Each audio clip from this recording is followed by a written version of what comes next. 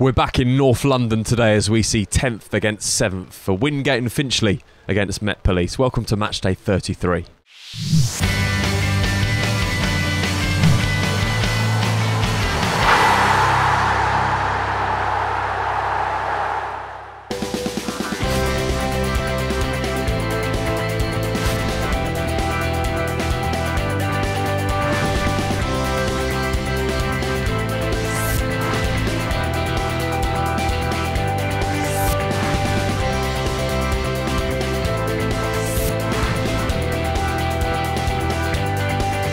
Wet conditions await both these sides for this Bostik Premier Division encounter, and they both come into the game having won their last fixture. They also have identical records in their last 5 games, having won 2, lost 2 and drawn 1.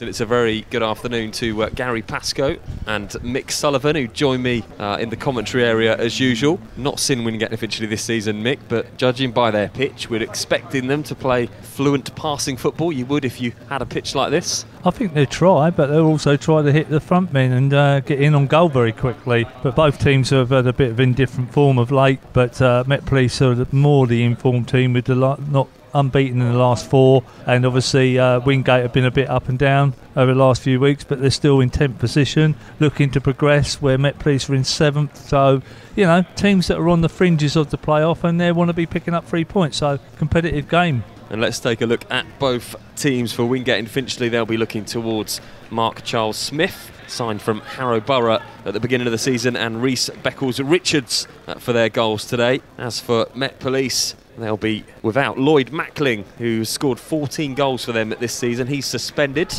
They do have Alec Fidges, the ex-Kingstonian player, in their ranks as well, recently signed.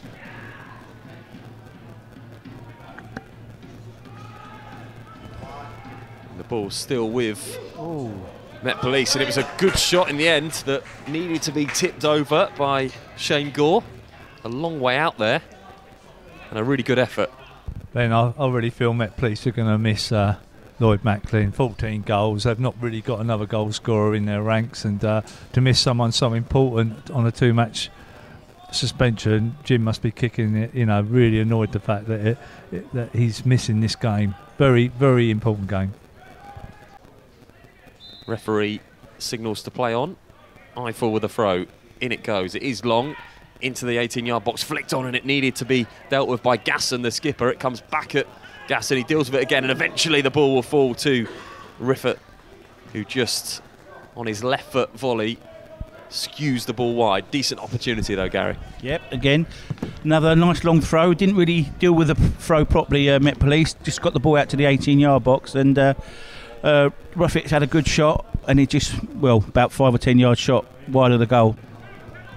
And it's the visitors who have the ball again, with Gasson, goes all the way wide, and they can get the cross in now. In it comes, it's flicked away, only falls to a Met Police player. This could be a real opportunity.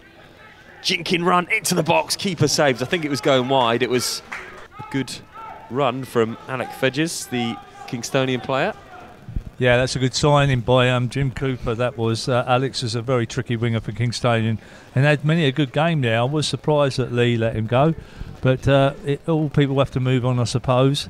And I think that's a good acquisition for Jim Cooper at Met Police. It will be a corner to the visitors. In comes the corner. It's towards the keeper again. Gets a punch on it, only as far as the edge of the box. Goes all the way out to the corner taker. Goes back in, and this time it's much more comfortable from Shane Gore. He can just grab that. Fair few chances already for the visitors.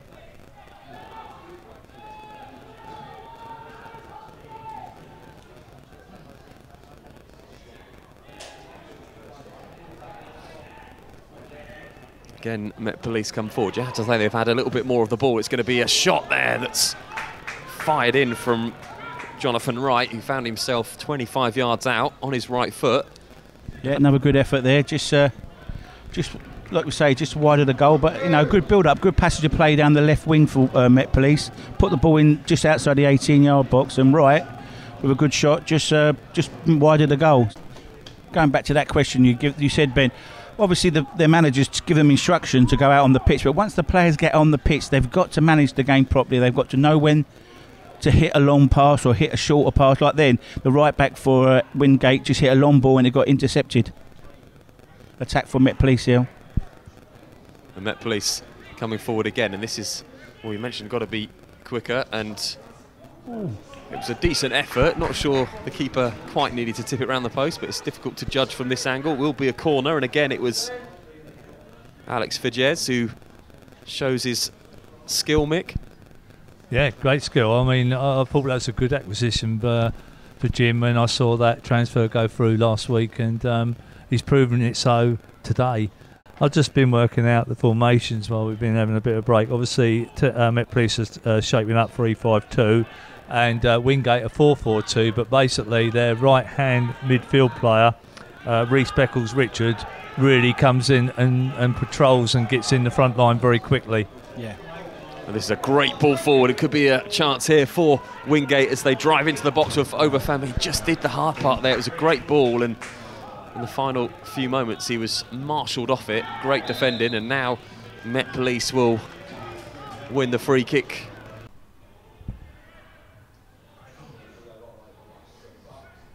I do wonder whether he might change his shape and match them in the second half.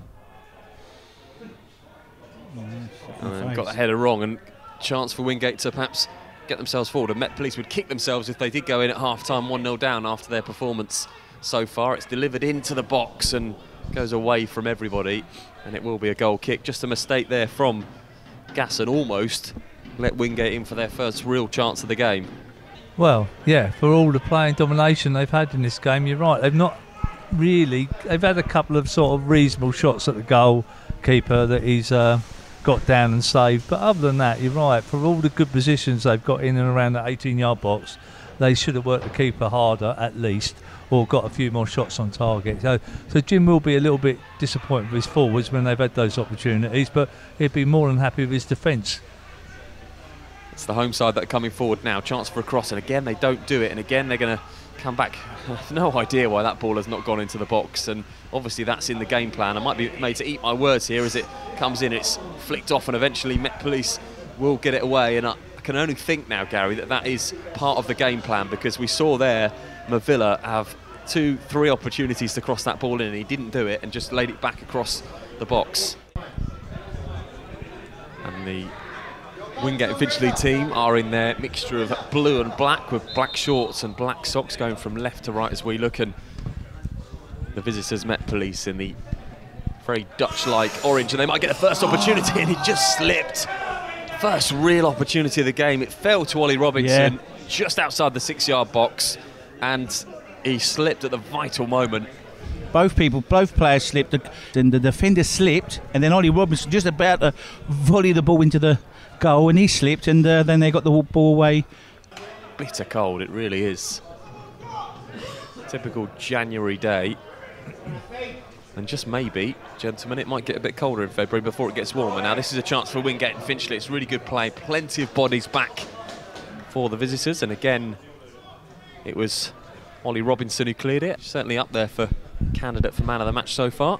Funny enough, I was just talking to Gary as we come back for the second half. You know, at the minute I'm looking at a centre back, and Gary's was Gaston, and mine was Ollie Robinson. So it's quite interesting. You know, I'm normally a forward and winger man, as you well know, but let's see.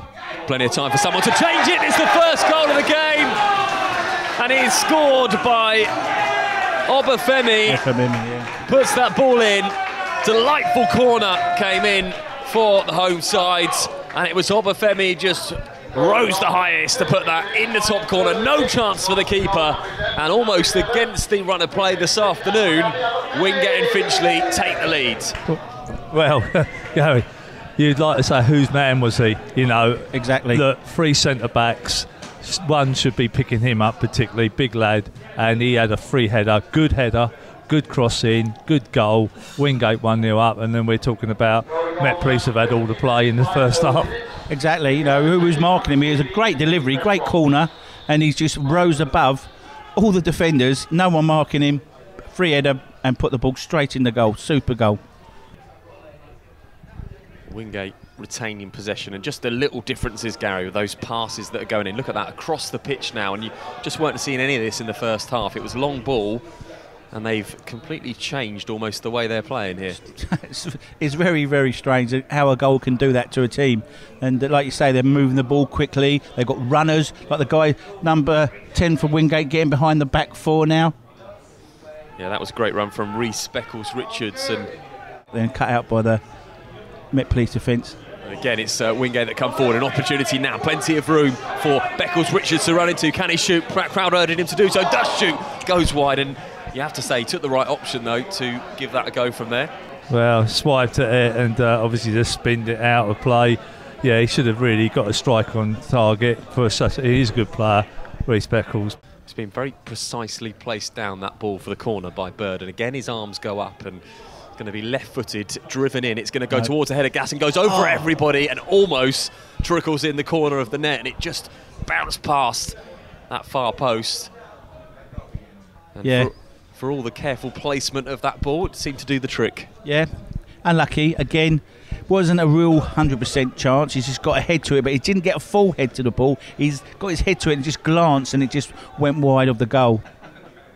25 minutes left of the game. 1-0 to Wingate and Finchley, who are much the inferior side in the first half, but they've found a little bit of their mojo, and they're about to get a free kick, and it's Ollie Robinson who gives it away. Will the referee go to his pocket? He's not going to. I felt he won the ball. Yeah, there. that wasn't a foul. I Sorry. thought the referee was a bit harsh on him. Yeah, he's done well. That was a very strong tackle. You know, that this boy out here at the minute is giving it his all and he's rallying his team for such a young lad. You know, he's doing really well. And it's going to fall to a Wingate Finchley player, and that was an effort from Rob Laney on the volley. Nevertheless, he's got number 2 on, so I'm sure that Ryland Myers won't mind. Goal. Oh, what just block? Ball came across. It was a really good block by the Wingate player. Laney, I think it was. Laney goes out for another corner. Now, and Wingate will win it back, and now a chance for the home side to break if they can get this ball right. Plenty of players back though for Met Police, and that's a delightful ball that goes all the way through, and they are in, and this could be 2-0, is it? Great defending, last-ditch defending there.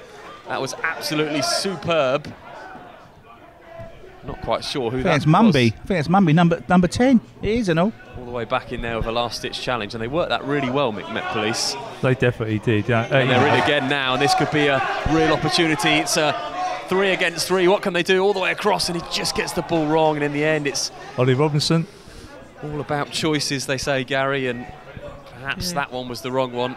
End-to-end action now in this game, which I didn't think was possible inside the first half, but become a little bit more exciting. A goal has helped that.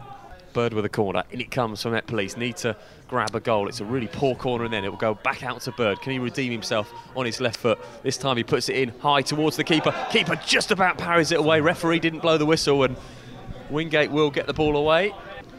No, they've done well, Wingate. They weathered that storm that Met Police last 15-20 minutes. They were. I thought they might nick a goal, to be fair, but they've weathered the storm. They have. Hold on.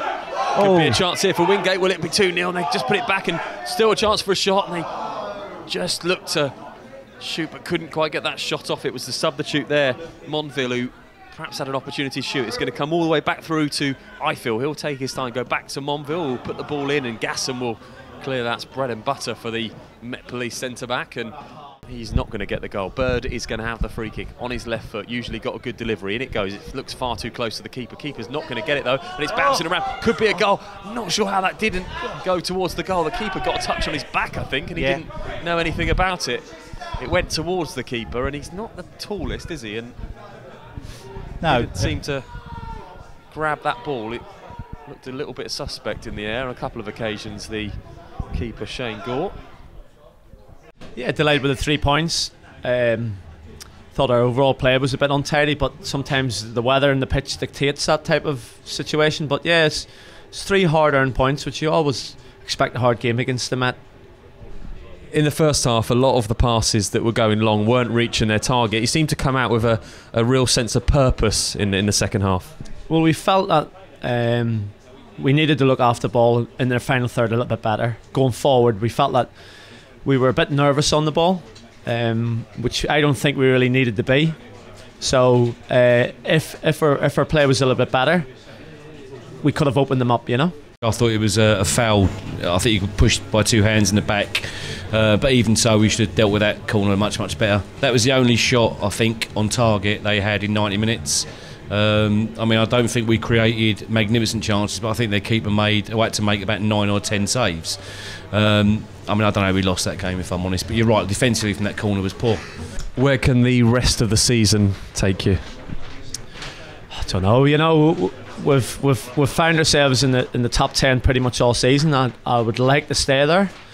I think with the points we have, we finished on 75 last year. 75 mightn't be enough this year to make the playoffs, but who knows? Because at the end of the day, we can only go. I think we've got 19 games left or something like that. We just need to concentrate on the old scenario of one game at a time, because I've got a small squad of players, and I've got to look after them because we've got a lot of games coming up in a short period of time.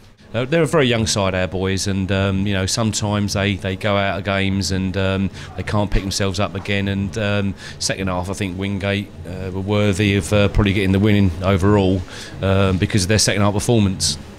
What do you take out of a game like today, and how can you take that into your next game? Well, I thought we actually played some decent football today. We haven't been doing that in recent weeks. We set ourselves up. I came and watched these against Leeds the other week. We looked to get the ball wide, especially in the first half, and then try and put good deliveries in there. Yeah, so I was very pleased with the football we played. We created some good chances, especially in the first half. Congratulations, Ollie. I've made you the Bostik man of the match today. Can you give me your feelings? Proud? I am, but I'm just so disappointed we've lost the game. I'd rather get a win than me get man of the match all day of the week. You've got to be disappointed in how you conceded that goal. Can you have your thoughts on that, being a stout defender yourself and conceding such a poor goal? It's hard. Every goal that you get from a set piece is really disappointing, but I think there might have been a push in the back there. I'm not 100% sure, so hopefully we can look back on the footage and see that. But when it's in the box, it's hard to tell if there's a... How are you coping with being made the captain? I thought you had a fantastic game. You led the back line really, really well. Can I ask you how old you are now? You must be 21, 22? Yeah, I'm 23 now. I've got a captain's armband because we've got a couple of injuries with Will and Hickey. But I think it's added more to my game. I take the responsibility of the team. So today I'm really disappointed at that result. Plenty of other games across the Bostik Premier Division this afternoon, and we start our roundup with Dorking Wanderers against Harlow Town.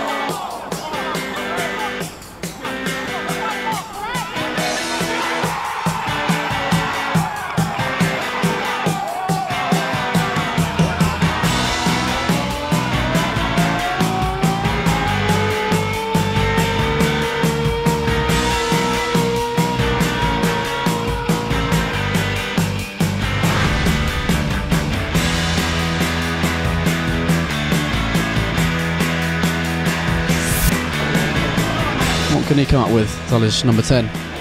It's brilliant, off the crossbar and in, and his goal drought from free kicks comes to an end. Sensational Ashley Carew free kick. The sort we've seen so many times in his 3.5 years at the club. Absolutely perfect, that one. Just clipped the underside of the crossbar. Little Ashley Jones could do as a spectator in all that. He stepped up, got it over the wall, and just enough dip to clip the underside of the crossbar and beat Ashley Jones. Dulwich do lead.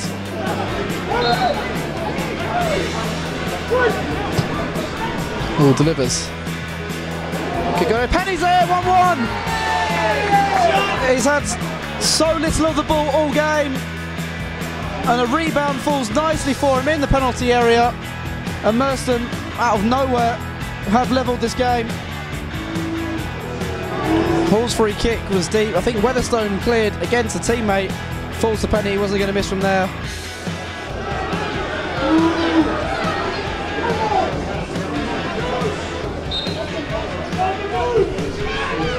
He comes. Has flicked on 2-1. It's Penny again. Merstham have turned this game on its head. Well, no one would have seen this coming 5 minutes ago. Short corner sent in by Ryan Hall, and Penny heads home his second. All of a sudden, this game has taken a horrible turn for the Hamlet. Penny with his second goal in 4 minutes.